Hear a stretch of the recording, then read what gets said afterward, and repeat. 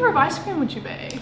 I think I'll go for goody goody gumdrops, because I'm full of surprises. I think I'll be boysenberry, because I actually grew up in Wait till she gets a load of this party trick that I've got going on here. Hey Chris. I see you can wiggle your ears. Nice. And I guess that's why I'd have to say, after dinner mint. Sonia, that's great to hear. But, on the other hand, I went to Rob Roy and they have this new chopped dip. Okay. Girls usually pick up on this thing first time around. She must have her own stuff going on at the moment. Maybe she'll notice when I do it big. Hey, is that? Yes? Yes? It's Jim. Jim from work. Hey Sonia, how are you? Hey, I'm good. Yeah. What? Oh, I'm just How could this be?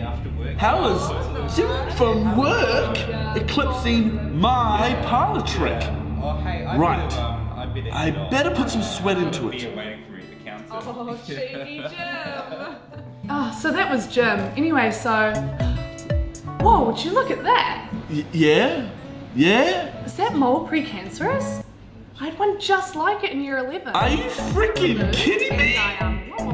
Maybe I just need to draw some more attention to it. So the governor of Tanzania wouldn't let us keep the rubies, of course, unless we paid for it in blood, which we were not prepared to do. Sonia, Imagine if that. you can hear me, So we leapt. ask me about the We leapt into ears. this cavernous hole, and it was long and dark, and there were bats everywhere. And that's when I politely asked Catherine Zeta-Jones if she could pass me the wrench.